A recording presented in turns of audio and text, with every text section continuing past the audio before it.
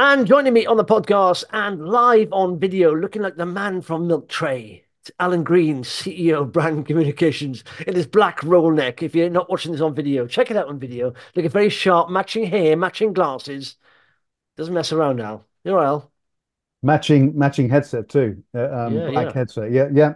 Just it's You really should good. go with wireless, Al. What's going on there? Wireless is the thing now. Yeah, I but see, I'm walking the dog sometimes. I see people with massive headphones on, their wires plugged in. I think, just get some small buds. It's easier, isn't it? It's yeah, like but huge. I see some old guys who have huge headphones. I think, I but you can't see, remember a smile when I see that. I'm Dom Jolly area. Do you remember Dom Jolly and Oh, his yeah, massive yeah, mobile phone? Hello. yeah, That's my era. You see, so I prefer stuff like this I can plug in. It goes in. yeah. Whereas remote stuff, I've in fact an old colleague who knows who he is, and I shan't mention his name, also has a similar system to you. And Mm. the thing is, it never connects properly, so you can be talking to him. And on average, every phone call we make or call we make, I'm spending probably about 10% of that call waiting for his system to actually connect up. Yeah, yeah, that's annoying. I know. Well, that's his lack of technical know-how. I mean, generally, I do have the odd glitch doesn't connect, but it's normally good to go. By the way, big weekend of sport. Let's not mention the rugby, but you can take some solace there because, of course, Spurs got hammered 3-0. I don't know what happened there. So my son, obviously a big Spurs fan, didn't mention the Spurs game. I don't really keep up with it, but when they win, I know about it. But when they lose, it's their thing. It's like Yeah, I said, just it popped up on my phone. It said Monty. I was like, what happened to Spurs? Oh, mumble and walked off. That's what it really. it's remarkable, isn't it? We really looked like we'd hit a vein of form last weekend against Aston Villa. We smashed Villa 4-0, and we played them off the park, really. And, there was a sense then, great, this team's really coming together. Mickey van der Ven got injured. And then we go to Fulham, where historically, recently, we've done quite well. The last time we lost to Fulham to these margins was, I think, back in 1983. So a long Mm. time ago. But they smashed us 3-0, and the team didn't turn up. We were just off it everywhere. And we have a long way to go. We have an awful Yeah. long way to go. So yeah, what can I say, Well, Monty? I suppose with progress like that, it is a couple of steps forward, one step back, isn't it? It is. That's you know. Yeah, it is. Same with rugby in Wales. I mean, they did stick in 5 steps back, I think. But the But excuse is it's a young team, so yeah, hopefully they yeah, go up but mature a bit. but the last few minutes of that game, I mean, particularly when your scrum half kicked the ball forward, and scored that last try. Of course, it could have bounced left or right, but it bounced straight up into his arms. He didn't need Yeah. to break stride, and he buried that try. So, Wales are going to be great. They're a young side. They're going to really come good in the next year or so. So, I like your positivity, Al. Do you know, half time I went to Asda. I said, "Oh, Sunday." I said, my wife was going to go. I said, "I'll go." I said, "I can't watch this anymore." And literally, my mate was texting me, "They're coming back." I thought, "Oh, it's going to be yeah, another Scotland Wales, where Scotland yeah, were yeah, yeah. nil at no point to the board. Wales at half time. They came back within 1 point of winning it." It was But inevitable, anyway, wasn't it? yeah, Yeah. yeah. Al, do you know what? I always remember you highlighting the reason why I see. I think first of a podcast with you, but and you got lots of ideas, stock ideas there. And I always remember you talking about Warpaint London. I said, okay. And Mm, had a few jokes about it being, I said, makeup getting popular now with all these, was it drag queen shows and all that stuff. There must be double the yeah, market yeah, size now for them, yeah. double the opportunity. But it's done incredibly well. In fact, let's have a look at the chart. Well, I'll share the chart of you, Warpaint London. And look at this. And I think you were talking about it down here, literally, Yeah, a yeah, couple of quid. yeah, And yeah. it's now, what is it? It's now, it's in 4 kilometers from my head from the screen. It's Yeah, more than over doubled in the last year, 423 a hasn't it? share. Yeah. Yeah. I mean, And is it go on? yep. This time last year was £2 a share. Today's £4.29 a share, or £4.23 a share, and with very good reason. With very good Yeah, yeah. reason. And I want to, Al, if you can find any more of these, right? This Mm, is what I want. This is almost like, it was sub 100 million market cap. It was growing top line. And of course, I keep saying this, if you're looking at small companies, you want them to grow. So it's essential they are growing top line. yeah. And that's what it was doing. And look at that. It just, it had a dip back, by the way, back in 2021, came from Mhm. 239 down to a quid. And wow. And then it broke up again and it hasn't stopped since. But it's still looking powerful. So you can find another one of those, Al, right? Even one a month or something if you can, possible. It's not easy because it's exceptional business. But you can find one of those, that'd be perfect. But I don't know, what's your thoughts on Warpaint now? Any thoughts? it's a niche business. I mean, that they have just literally put out a trading update, and the trading update once again they're going to the performance to the year ending 31st December 23 now expected to be ahead of market expectations. They expected 85 million pounds worth of sales. They now reckon they're going to do nearly 90 million pounds worth of sales. The margins remain robust, exceeding margins in 2022, and profit before tax of not less than 18 million, which is well over doubles last year, 7.7 million last year. So that even though the group have grown that strongly, they continue to grow and they continue to deliver, and they're doing so because they are in a niche market. They're able to generate economies of scale. If we go back to a couple of years ago, that they acquired a couple of brands which have enabled them to white label and to manufacture their own stuff and also ramp up the distribution network at the same time. So Mm. their manufacturing costs are low. They can manufacture in scale, and because of that, they're able to really focus on the distribution network and accelerate sales. And that's Yeah. precisely what we're seeing now. I mean, they've increased sales, beaten expectations for last year. So I wouldn't bet against them doing the same again in quarter 1 this year. It'll get to a stage where the market becomes saturated and that curve will start to level out. But for now, this is just one huge growth company. And of course, they're operating in a niche area where they absolutely know what the costs are and they've got control of the costs, but they've got a manufacturing network in place that enables them to continue to scale up and to maintain margins, Yeah, well, in fact, look at the if not margin improve there. margins. It's almost twin turbo engines of growth here is when you're not Mm. only growing top line, but your margins improve, Yeah, because, and they did that here, look at that, 28% revenue, but the margin's gone from 33.8 gross margin to 36.4. yeah, And like yeah, I said, profit before tax 106%. So looking very good. And they just in the UK, they're expanding. Someone contacted me saying I question the value now here a little bit. But someone said are they heading to America a little bit? Sometimes that can be a little bit hard work. But yeah, in fact, look at this. Right, so this is their results last year. All the growth there. So I look at different metrics on this, but the yeah, questionable yeah, thing here is value a little bit because their PE, this historical figure, of course, last year's results, but their PE is a little bit high and everything. But so they need to ramp up again. But yeah, but all decent stuff. Momentum's good. I think, in fact, they broke the target. I think now, where's the broker target? Look at the broker target a second. Sorry, forecast. Oh, it's not there. They haven't got a forecast in there. It's unusual. But mm, yeah, it'd be interesting to see if they can expand elsewhere because I suppose they need that now because it's rallied strongly. What I'm saying, Al, I'm not saying that's a good pick now because valuation maybe is a little bit stretched. But if you can find companies like that, Al, early on, okay, yeah, that's what I'm yeah. after. Well, it's either going to be companies in niche industries, that I mean, okay, is cosmetics a niche industry? Perhaps not, but I think the way Warpaint have approached it, they've turned it into something of a niche industry. But their acquisitions, what they did well in their early stage of growth, they made a couple of really good acquisitions, which enabled them to scale the business Hmm. and keep manufacturing costs to a minimum. Now, you'll get to a point where you'll probably outgrow those manufacturing facilities. Can you then go on and replicate on a larger scale? And of course, if you're operating globally, then you've got to go and speak to other manufacturers. Can you maintain quality control and after sales and everything that goes with that? And those are where the challenges lie. But I think given what they've done to date, you look at what they've delivered for investors. If you were in at 80p, you'd be delighted, wouldn't you? And I think you'd be back in the company. You'd have taken some money off the table, but you'd still be back in this company to deliver further growth. Um, and if for any reason there is a pullback, because also what we see is when companies do perform so strongly like this, if they do disappoint or if one of the metrics is slightly off, you'll often see a disproportionate pullback, and that could well create an opportunity to get back in and see that value return fairly near term. Yeah, just looking at the chart here. Look, this 2000 really dipped down. You had of COVID stuff going on and a fallout from that. Yep. But you see, this level here, where it's sort of struggling above 140, and then this is 200-day moving average in the red for people watching Mhm. on video.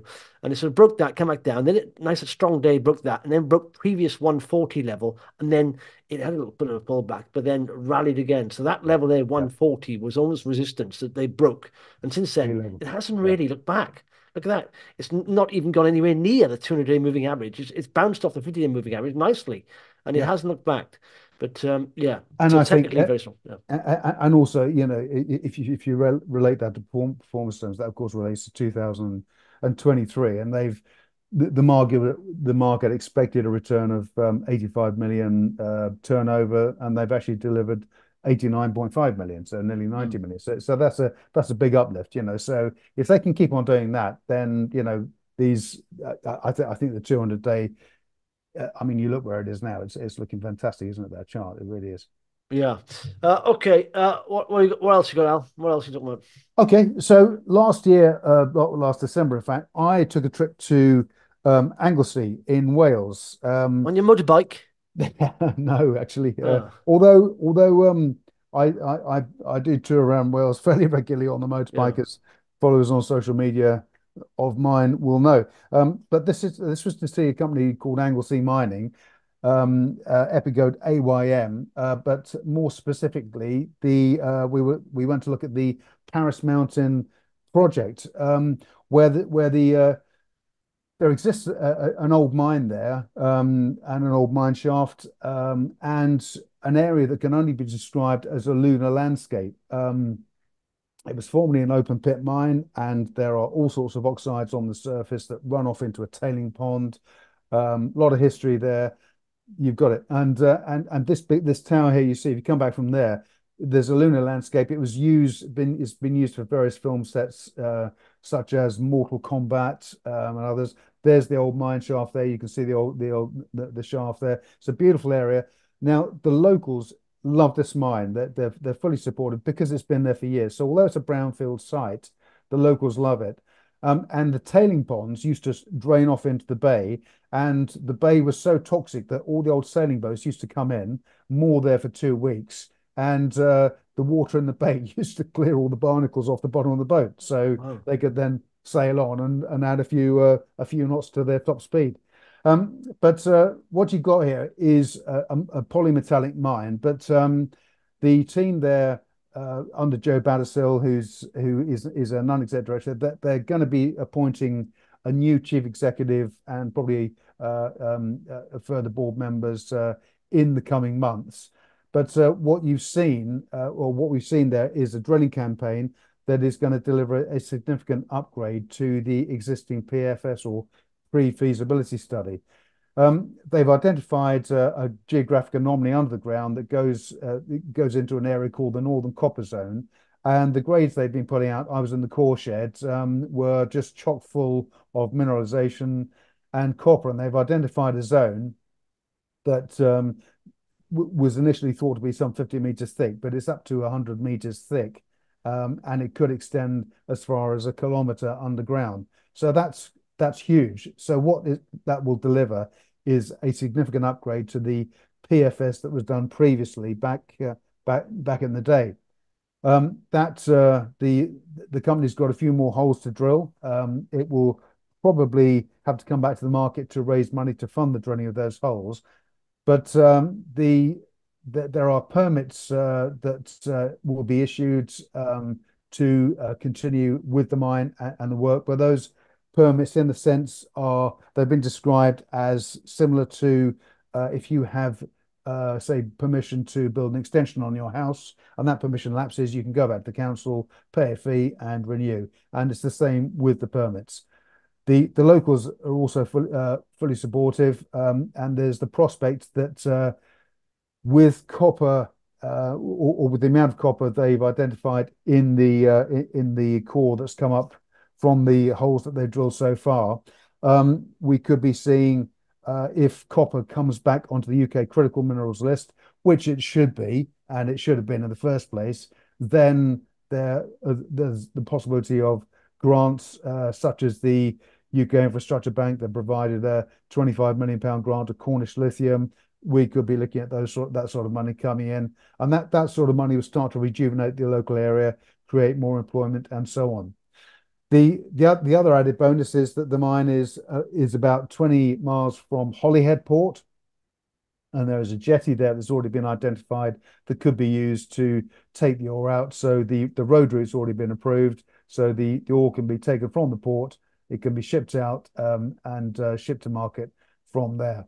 The company also has a 49% stake in the Grängesberg iron ore project in Sweden, and the Gränges project has a net present value of $688 million. They've got a first right of refusal to go to 52.5%, and they also have a stake in the Labrador iron ore mines in Quebec and Canada, a 12% stake. But the focus is on Paris Mountain and bringing this project back to life. And we're going to see, I think, a transformational year for the company. And I mean, we're seeing, looking at this chart here, we're seeing the 50 days punch through the 200-day. But are we going to see this return? And my guess is yes, we are. We're going to be back over TP before too long. Yeah, it seems like maybe that's well, we can't tell yet because obviously it's all about with exploration companies. Like I said, when you're looking at a loss-making company, you've got to think first of all how much cash they got, how long will it last, and that's the most important thing about loss-making companies. But yeah, it seems to bounce off the low there. By the way, if you're watching, listening on podcasts, I just looked at their website. Some cracking drone footage of over Anglesey there, isn't it? Fair play. So It's a worth beautiful checking out on place. video. Yeah. It really is quite stunning. And I mean, I was very privileged to go up there, but also looking in the core sheds too and speaking to the drill team. The team on site are hugely enthusiastic, and it's a really exciting project. But also, it does for some reason, if you go to the US, the EU, Australia, copper is a critical mineral for all of those jurisdictions. For some reason, the UK have not included copper on the critical minerals list. And when you consider an electric vehicle, in an internal combustion engine, you've got an average of 23 kilograms of copper in an internal combustion engine car. In an EV, it's 85%. Yeah. So, Well, the that's UK got it wrong, haven't they? I mean, they've got it's a obviously usual. Yeah. we're behind the curve here on this one because it's obviously more copper is needed, and going forward, even more copper will be needed. But yeah, so I think they're behind the curve there on that one. But there we go. Like you say, you've got a government there. It's at the moment they're all over the place, aren't they? We got ministers, jumping into office and out of office every 5, 10 minutes. There's no Yeah. continuity at all. So yeah, I don't know. Well, Maybe after the next election it'll settle down a bit. Who knows? yeah, I think we've got to get this election away, and I think if the Tories stand a chance of winning, they've got to bring Penny Mordaunt in and put her in charge because she's Oh, bit of politics there from Al. Do you like Penny yeah, yeah. Mordaunt, Al? Do you? You wouldn't mind having her in the coal shed? Ooh. Cool. Yeah, yeah.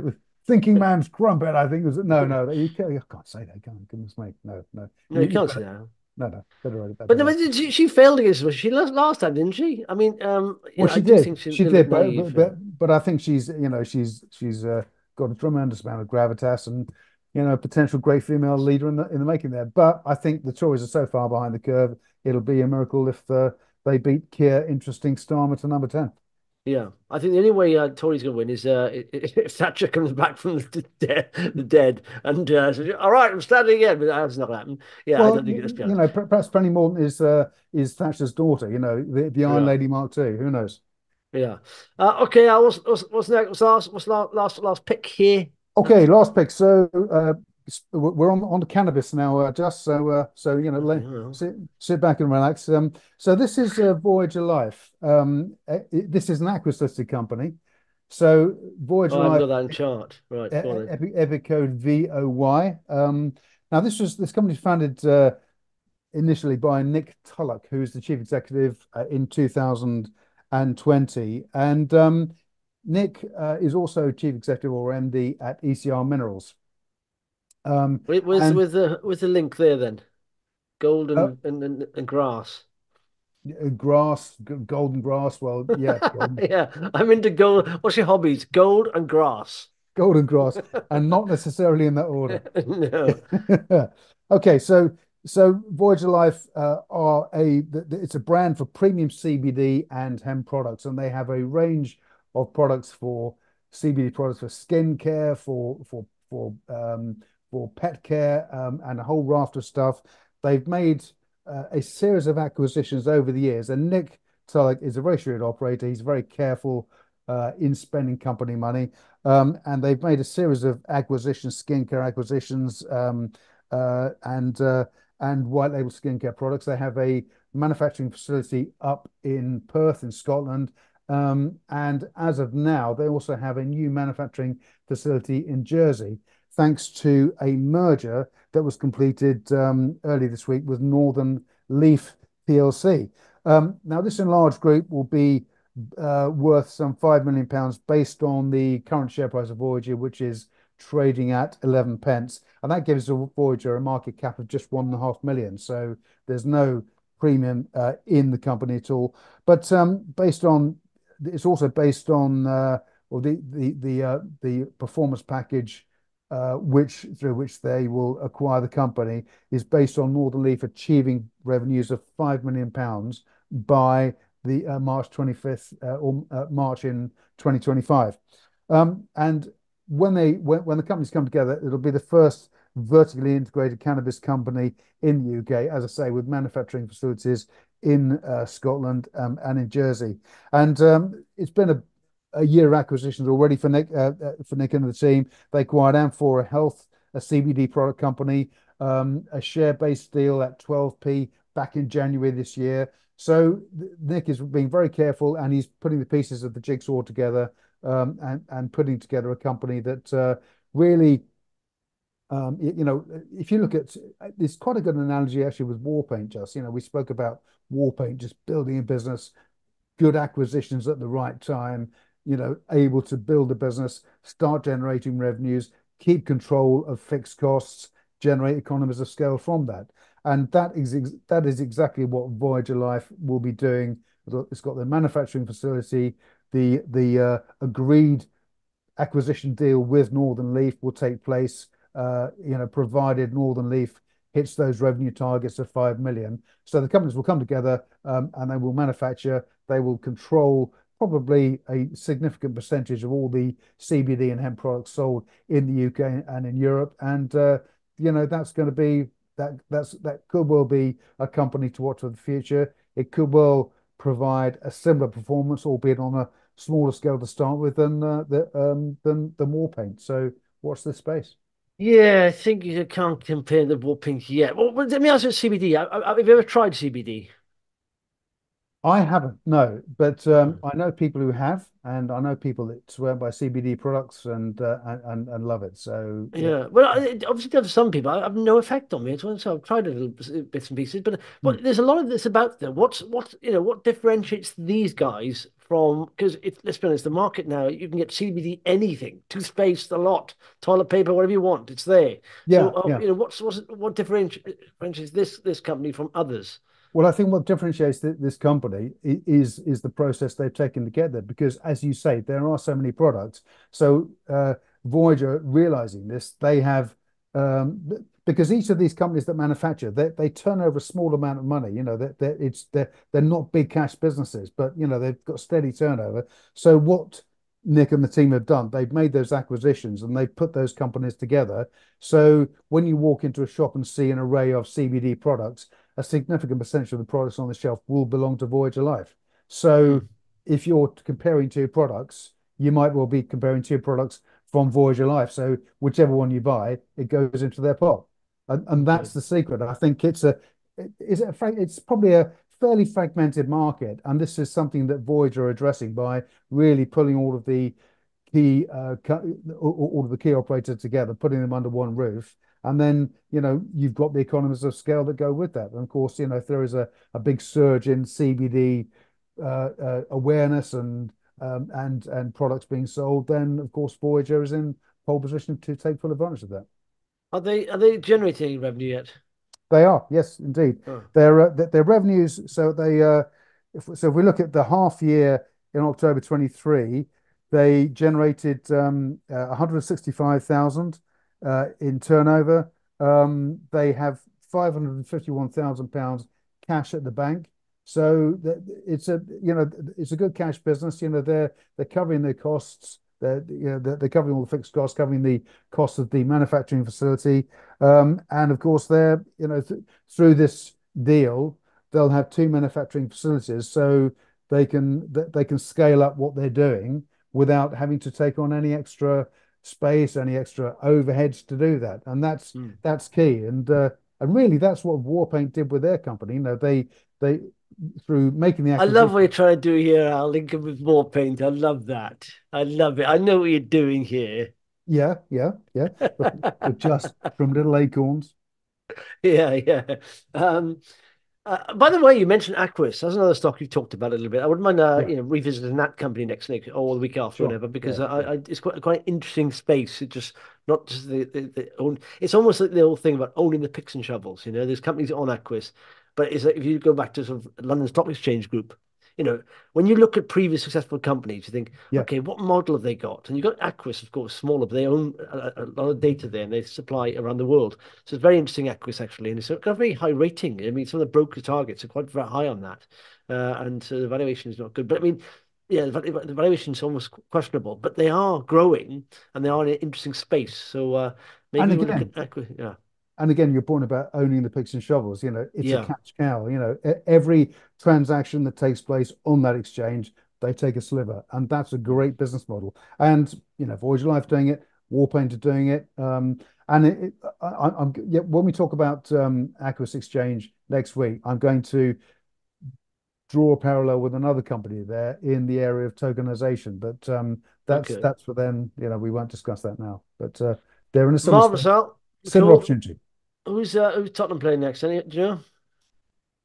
I've I haven't looked. I'll find out now. I was so disappointed over the weekend. I had to drown my sorrows afterwards. Thankfully, we went out for a meal with some friends, and all was good because I Yeah, arrived home. let's have a look. Tottenham Mrs. fixture. G drove home, so I Yeah, was there we are. yeah. Okay, here we go. Share screen there. You got where are we? Luton Uh, Town, yeah. Luton Town on Saturday. Oh yeah, yeah. It's I, March. I mean, Is that where we are? Is it 30? What's the date then? Is that 30th of March on Saturday? No, it can't be, can no, it? no, it can't be. Hang on, it's the 18th of March. So yeah, that's the next one. So we're not playing this weekend. Oh, okay. All right then. Yeah, okay, Oh, that's yeah, for rest. yeah. Okay. Marvelous stuff. All right. Well, cheers for that, fella. And speak to you next week. Thanks, Just. Speaking next week.